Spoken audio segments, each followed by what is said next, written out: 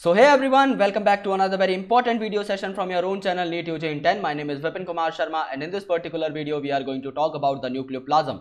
So in the last lecture we talked about the nuclear pore complex. Let's revise and recapitulate the concept first. There is an outer membrane of nucleus, there is an inner membrane of nucleus. We know that very well, that nucleus is a double membrane bound organelle. So when these two membranes at some particular points fuse together, they create some sort of gaps. And these gaps are called as nuclear pores, and we have already talked about this. Now we will be talking about the matrix that is present inside the nucleus, that is nucleoplasm. We know very well that inside the nucleus आपका nucleoli present हो सकता है, एक या एक से ज्यादा भी, लेकिन आपका यहाँ पर जो मेन मैट्रिक्स है वो न्यूक्लियोप्लाज्म होगी. तो यहाँ पर इसके बारे में थोड़ी बहुत बातें हम लोग कर लेते हैं. So let's proceed towards the content and let's crack it, guys. So these are some credentials of mine. You can have a look if you want. Otherwise, let's proceed. You can also get connected to us via Unacademy's learning app. This app is freely available on Google Play Store. You just have to install this app. You just need to go to the NEET UG section and you need to click on get subscription after that. जैसे ही आप लोग get subscription पे click करेंगे, you will be getting all our subscription packages on your screen.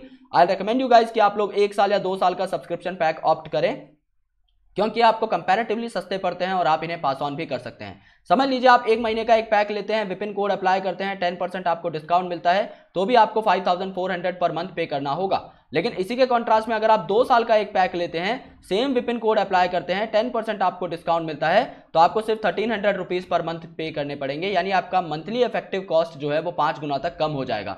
Then अगर आप Vipin code use करके 1 या 2 साल का सब्सक्रिप्शन लेते हैं और स्क्रीनशॉट मुझे भेज देते हैं on my social media handles, जो कि मैं आपको लास्ट स्लाइड में शो कर दूंगा, तो आपको कुछ एडिशनल गिफ्ट भी मिल जाएंगे. जैसे मेरा 1 साल का मेंटोरशिप पैक, आपको मेरे सारे पीडीएफ नोट्स मिल जाएंगे हैंड रिटन और टाइप्ड फॉर्मेट में. इसके साथ आपको मेरी सारी डीपीपी शीट्स, क्वेश्चन बैंक्स मिल जाएंगे और आपको मेरी सारी पीपीटीज मिल जाएंगी, जो कि मैं आपको पढ़ाने के लिए तैयार करता हूं. सो ओवरऑल आपका नीट का कंप्लीट पैकेज आपको मिल जाएगा और रेगुलर हेल्प भी मिलती रहेगी. तो आई रिकमेंड यू गाइज कि आप लोग 1 या 2 साल का पैक लें, विपिन कोड को यूज करें और फिर मुझे स्क्रीनशॉट भेज दें. जो न्यूक्लियर मैट्रिक्स होती है इसे आप न्यूक्लियोप्लाज्म बोलते हो. प्लाज्म मींस प्लाज्मा, यानी जो फ्लूइड इसके अंदर प्रेजेंट होता है किसी भी चीज के अंदर. जैसे साइटोप्लाज्म में, साइटो का मतलब क्या होता है, सेल, यानी सेल के अंदर की मैट्रिक्स. और न्यूक्लियोप्लाज्म में न्यूक्लियो का मतलब क्या होता है, न्यूक्लियस, यानी न्यूक्लियस के अंदर की मैट्रिक्स.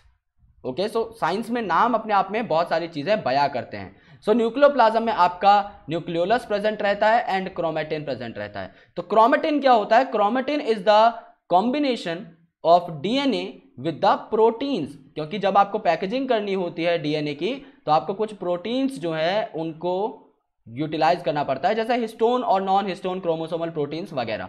सो यहां पर chromatin is not just DNA, chromatin is a complex word जो आपका डीएनए यानी न्यूक्लिक एसिड प्लस प्रोटीन के लिए यूज किया जाता है. सो न्यूक्लियोलस जो होती हैं आपकी डेंसली स्टेन्ड रीजन्स होते हैं जो कि न्यूक्लियस के अंदर प्रेजेंट होते हैं. दिस इज द न्यूक्लियस, इसके अंदर आपका न्यूक्लियोलस प्रेजेंट रहता है जो कि काफी डेंस रहता है as compare to rest of the nucleoplasm. सो ये आपके स्फेरिकल स्ट्रक्चर रहते हैं जो कि प्रेजेंट होते हैं in the nucleoplasm. The content of nucleolus is continuous with the rest of the nucleoplasm as it is not a membrane bound structure. क्योंकि nucleolus के ऊपर कोई भी membrane bound नहीं होती, तो इसका जो मटेरियल है ये कहीं ना कहीं आपके पूरे के पूरे न्यूक्लियोप्लाज्म के साथ भी इंटरचेंज होता रहता है, बिकॉज इसके ऊपर कोई डीलिमिटेशन बाउंड्री नहीं है. And it is the site for active ribosomal rRNA synthesis. ये मैं आपको बता चुका था कि आरआरएनए जो है आपका कहां बनेगा, न्यूक्लियोलस में बनेगा. ये क्वेश्चन एम्स, जिपमन, नीट सब में पूछा जा चुका है इन टर्म्स ऑफ स्टेटमेंट या फिर डायरेक्ट. सो इसके लिए ही मैंने आपका अलग से लेक्चर बनाया है. आरआरएनए सिंथेसिस में काम करता है आपका न्यूक्लियोलस.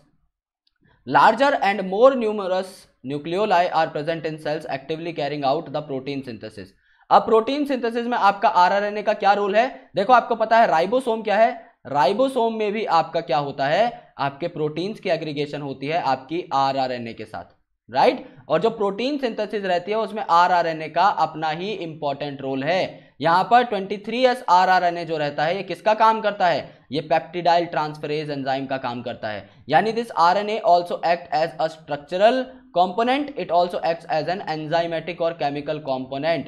तो यहाँ पर आपको देखने को मिलेगा कि ये जो चीजें रहती हैं ये आपकी इंपॉर्टेंट रहती हैं फॉर प्रोटीन सिंथेसिस. तो ऐसे सेल जिनमें प्रोटीन सिंथेसिस आपकी ज्यादा रिक्वायर्ड है, ज्यादा डिजायर्ड है, उनमें आपका न्यूक्लियोलस प्रेजेंट होना ही होना चाहिए, बल्कि ज्यादा बड़े और ज्यादा न्यूमरस न्यूक्लियोलस भी आपको देखने को मिल जाते हैं, राइट.